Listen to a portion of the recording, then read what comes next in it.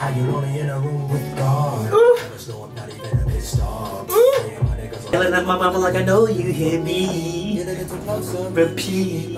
Bro, like just looking at the cover itself, you already know that this Saba album is gonna be fire. What's up, man? Welcome back if you're not new, but if you're new, what's up? I'm Master Steve, and I'm a producer right here in Chicago. So today we have an album that I've been, man, excited for the longest. I mean, Saba also a Chicago native, so you know I gotta represent the Chicago people out here, man. Pivot Game, shout out to them. Saba is an artist that I really do enjoy, man. He made some phenomenal music, dude. Like, hands down. Care For Me is hands down my favorite album from Saba, but it was the bucket list project for me that really made me attached to Saba. It made me realize how dope of an artist he really was. Me personally, my favorite tracks are Calligraphy, Heaven All Around Me. I mean, the thing about his production, man, it just be so insane to the point where it's so many instrumentation that makes you just feel, but also the lyricism is there as well that just keeps you. But I'm expecting the same thing on this project. I mean, this album came literally 3 years after Care For Me, so he had a good amount of time to really focus on making this project phenomenal. The singles that I heard were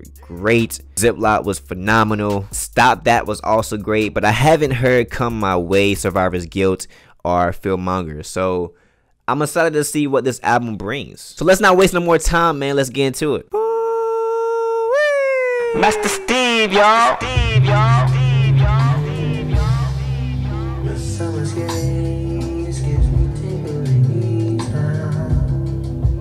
Wow.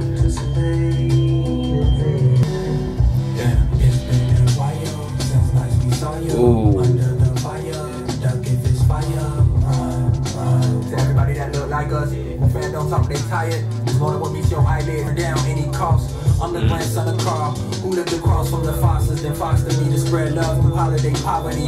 Hand-me-downs I was given, I thought they were born for me. I tell the two Chicagos, come in and molest, but then I can confess that this gets harder the bigger you get. Wow, he's gonna come with that heat. Oh, he's coming with that heat on this album. Oh my gosh. To just start it off with a voice that I personally never heard from, I think Cheflee? Oh my gosh, man. Very beautiful voice.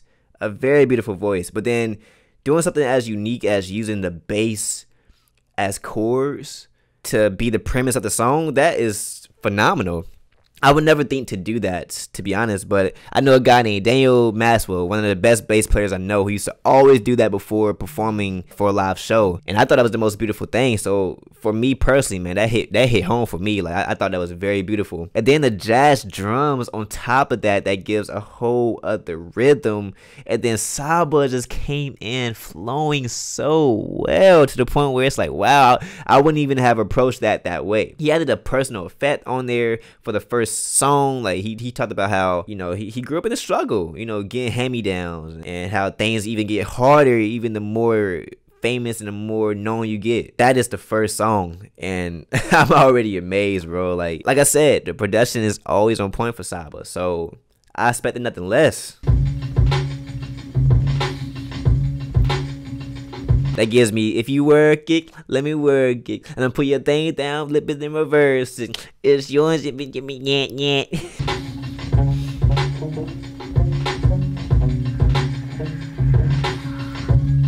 Want the peace, but I wanna die. It's a one-way street, though. I just love how he's continuing to use like the bass as a premise in these songs. Oh, of course.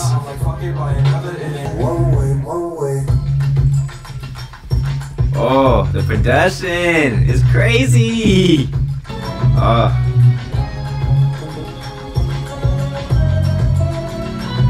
Wow, man.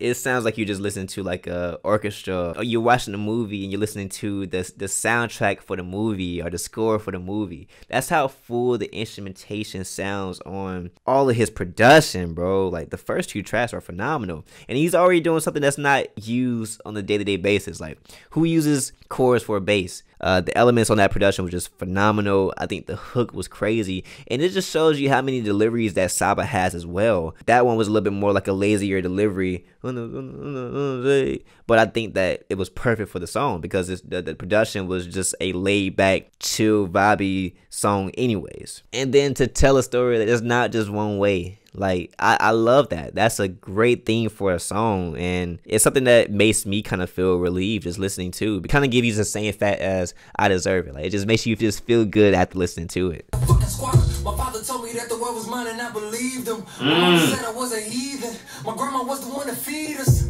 I'm the one to pay my sister's tuition. I should probably go to the meetings. My grandpa smiling with no teeth in. My cousin's still supposed to be here. I gotta put my headphones on, man. This junk is just sounding so good. I gotta hear every single element. Like, oh my gosh, Saba is talking to me today. Bro, that chant is so freaking great. It sounds so full. It's spread out so much in your ears. I love it, man. I think Saba is really good when it comes to just layering his voice. We're 3 tracks in, but there's 3 different types of approaches that Saba took with these songs, which I do love. Herbo, man. Herbo is a guy that I do like. His verses was also pretty good, very fitting. I love how this was just like straight bars. But the thing about Herbo, man, like it was a great feature, but Saba came so hard to the point where he still had the best verse, hands down. Like he just demolished it. Like he was talking to you the entire time, and he made you want to listen. That dude said, "You gonna hear me today." About time, I think it's about time. Back then, waiting to bye.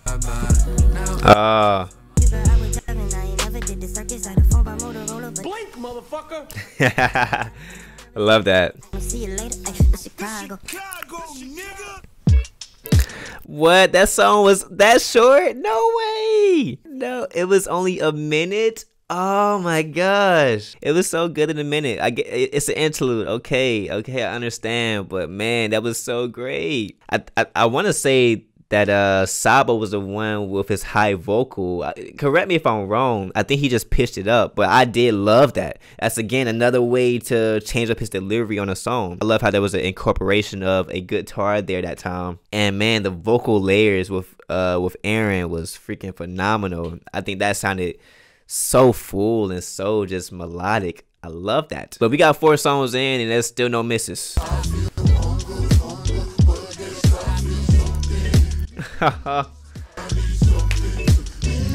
This gives me so much like just Andre 3000 vibes, just the way that the layers are and the way that he's delivering in so many different ways in just this one song. It's like but also I am just like it's so much going on here, and I really do love it. I'm glad that Smino is coming on this album, because this is a song that I could see Smino also just killing and giving a whole other feel as well so far. But I'm liking what I'm hearing so far.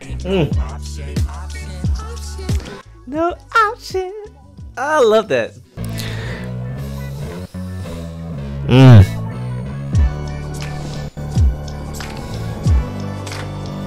Woo!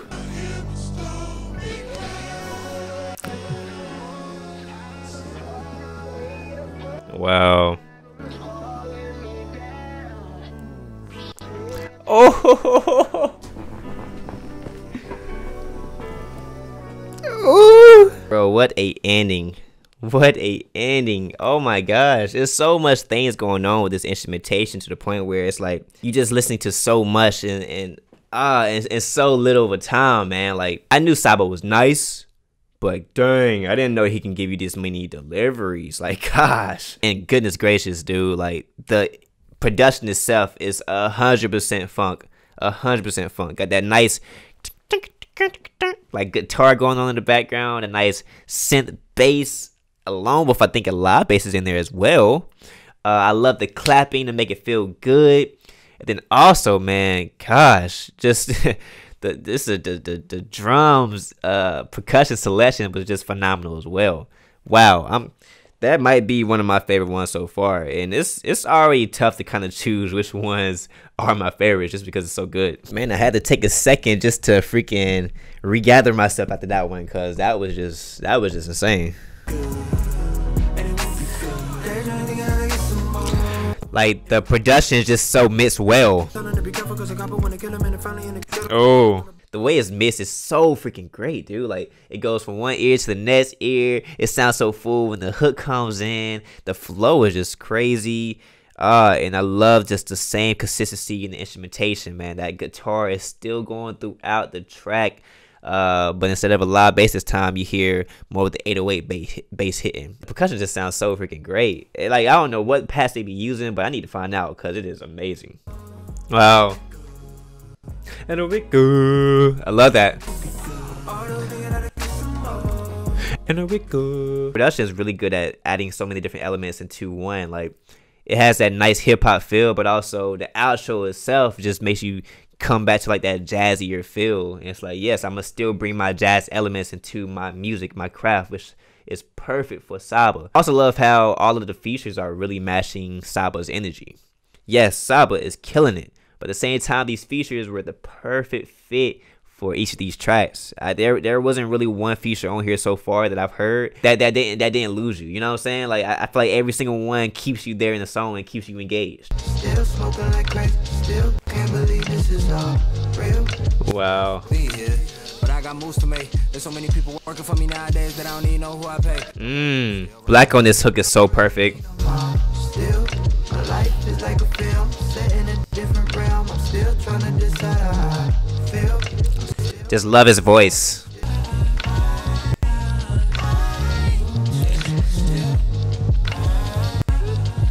Smino, man, Smino is another guy that gives phenomenal layers as well, and that combination is just so freaking perfect.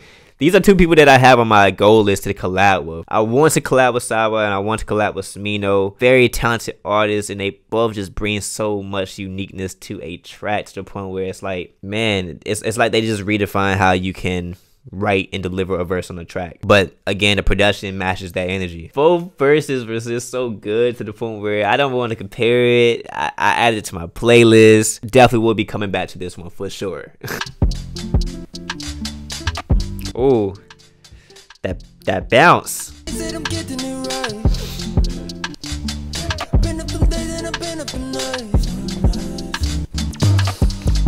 Ooh. I love how there's like a mix of just that 808 and then his high pitched singing there.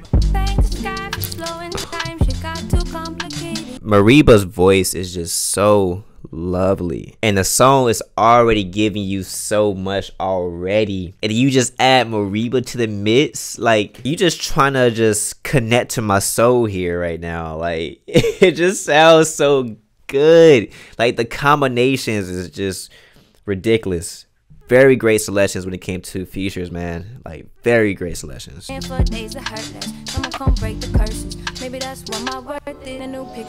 Ooh.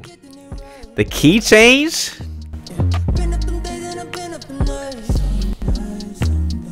What a song, man. What a song. Like, so freaking speechless, man. Like, what a song. Cause to play the part of Father is the sacred art style. City made a mark upon us. I'ma say that our Father all I can.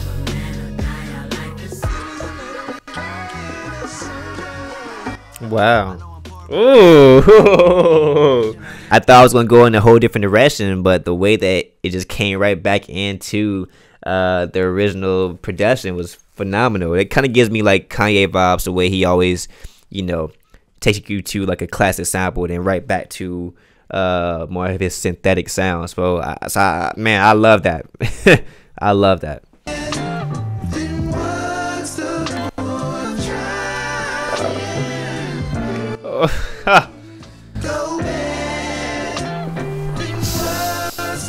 Oh my gosh. You know, when they cut the sample earlier, I knew something was coming. I didn't expect that to come, but that was freaking phenomenal. Wow, that was great. Man, when I say this, like when I talk about a great album, this is what I mean, man. Like, this is so good, and we still have what, 5 songs left in the album. It's like, yo, you're giving us more, and it's already like great. 9 songs in, no misses. Like, this is Grammy material, man. If I had $1 inside my fare, I'd be a rich nigga. Money that don't mean wealth, that mean rich nigga. I'm already liking the theme of the song, man. If I had $1 for every fear, every time I lost, I'm loving the way it's going from a lyricism standpoint already, and I'm only not even a minute, 30 seconds in, bro. If I had $1 all the times I failed,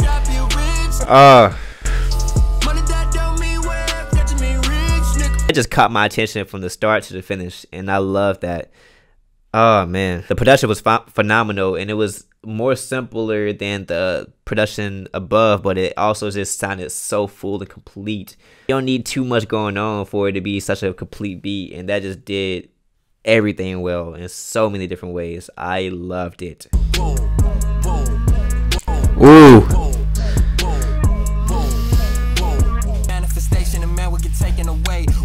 Planning vacation like internet bandwidth was lagging. This feel like it's back in the day. Yo. Gosh, it's crazy how he uses like the synth sounds just to make it sound so mean during that chant part. But that chant is just so freaking ooh. As soon as you hear it, you just like you just want to like fight somebody or something. Maybe not fight somebody. Maybe not that aggressive. But that was really good. He came as hard as he did on the first track with that one, man. Even Survivor's Guilt. Like, he's just coming hard on every single track, bro. But this is another standout track that just, like, make you think, like, ooh, this dude nasty. It's food on the table. I'm grateful. I don't give a fuck about a label. Yeah, they put a meal on the table, but my granny really put meals on the table. Wow. The label mate put meals on the table, but my Grammy put meals on the table. Oh, man, bro. He's such a great lyricist.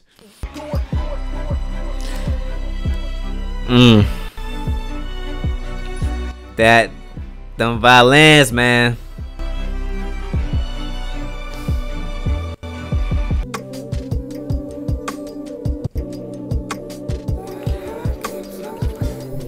Like, every single feature that Saba has been using, it just, they make you just drag in and just pay attention. And the songs that's on this album, man, you really do want to pay attention because it's just so freaking phenomenal. I can't wait to go back and listen to every one of these tracks.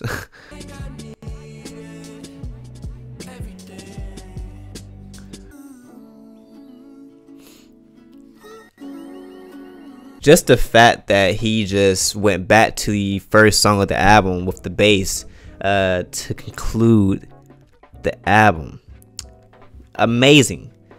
This album was phenomenal, man. Like, wow, the production was phenomenal, the delivery was phenomenal, the features was phenomenal. Like, some of his storytelling just makes you learn more about previous situations, his love life, his friendships, some of the people that he lost. It even has some storytelling that motivated you, some contentment, realizing that dang, everything he had was something that he needed in life, and how he really honestly enjoyed every process of his life, even though some of it might have been tougher than others. Look, he is a very great storyteller. He is a very amazing artist in general.